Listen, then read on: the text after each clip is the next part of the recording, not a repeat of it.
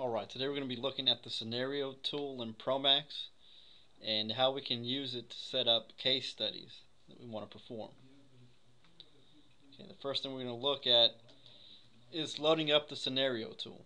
Now, it's not automatically loaded up into ProMax, and we have to load it up into Excel ourselves. And let's go ahead and take a look at how we can do that. Okay, in Excel, we want to go to the File menu, and we're going to want to go to Options. Okay, in Options, we're going to go to the Add-ins section. Alright, we're going to click on that. Then we're going to go to Manage Excel Add-ins. We're going to go ahead and click on Go. And that'll bring up another window that's going to allow us to add in some of the tools that we have for ProMax. Okay. If it's not loaded automatically, we have to go browse for it. Go to Browse, and that'll open up a browsing window. We'll go look in Program Files under the C drive, and we're going to look for Brian Research and Engineering. Go under ProMax 3, Add-ons, Excel, and we're going to see the ProMax Scenario tool.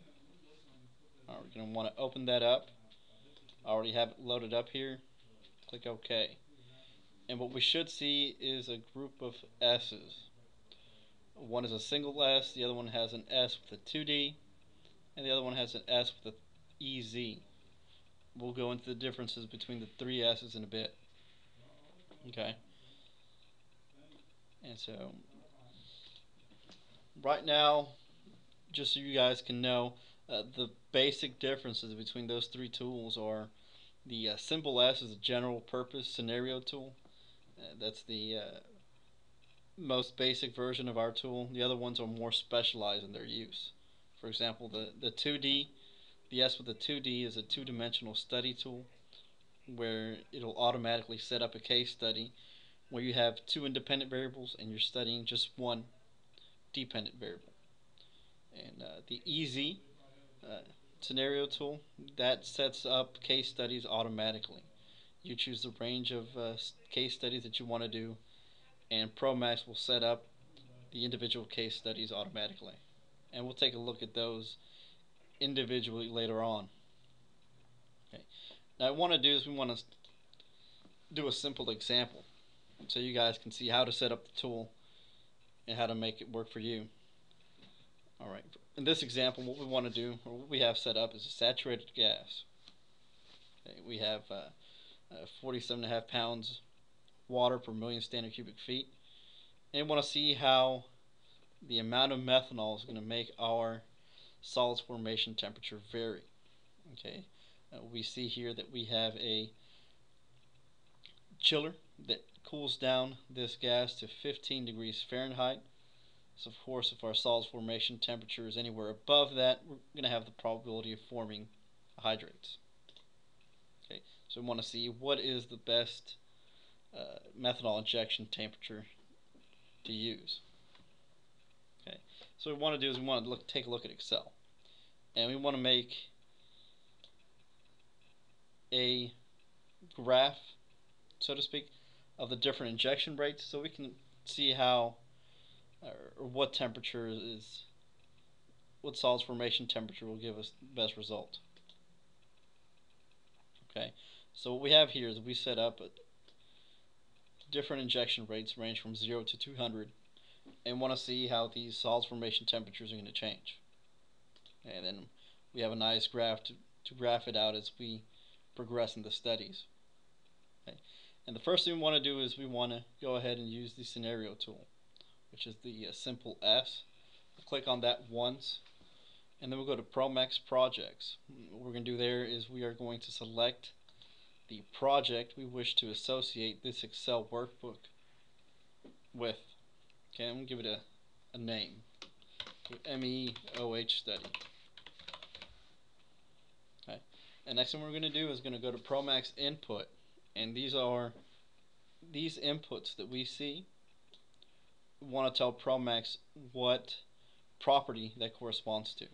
So we're going to go to Add Variable, and the variable name, we can change that to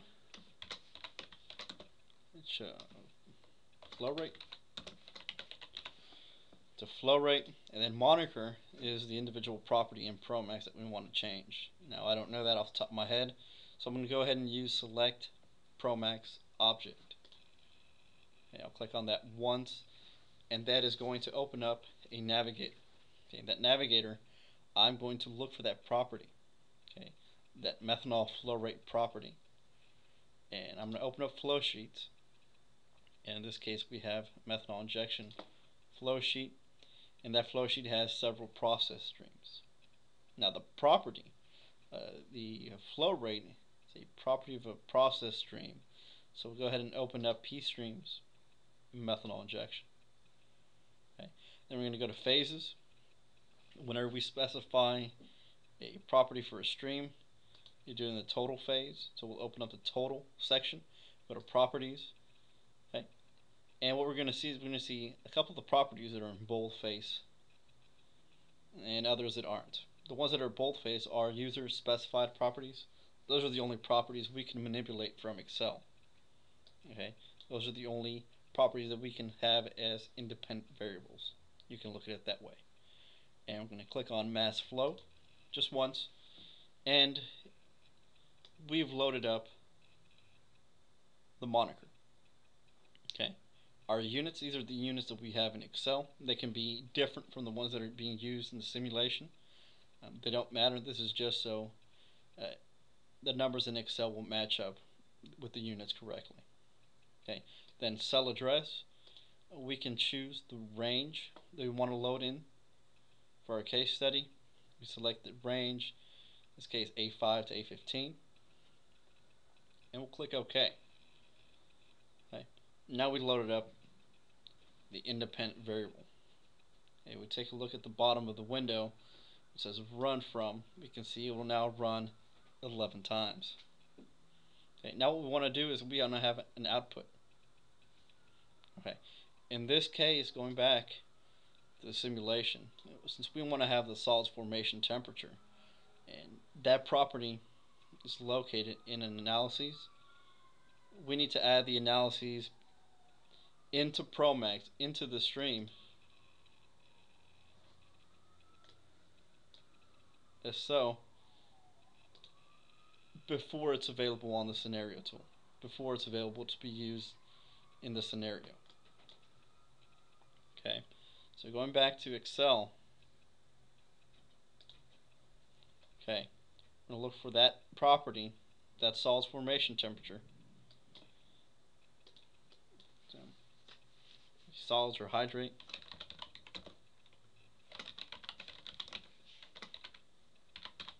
Okay, and we're going to do the same procedure for moniker. We're going to go select ProMax object. Okay, and now first thing we notice is everything is in boldface. And what that means is everything can be exported as a result into Excel. Okay, so what we want to look at is we want to find the solids formation temperature of the mixture. So that can either be stream 1 or 2. In this case, I put an analysis on stream 1, so I'll be using stream 1. And we're going to open up the analyses, open up the freeze out analyses. And we're going to look for solids formation temperature. Click on that once. Make sure that our units are the ones we have in Excel. And we can choose the range where it's going to be reporting. In this case, it's going to be B5 to B15. Click OK. Now we have our scenario set up. Pretty easy. Now let's take a look at how it's going to run.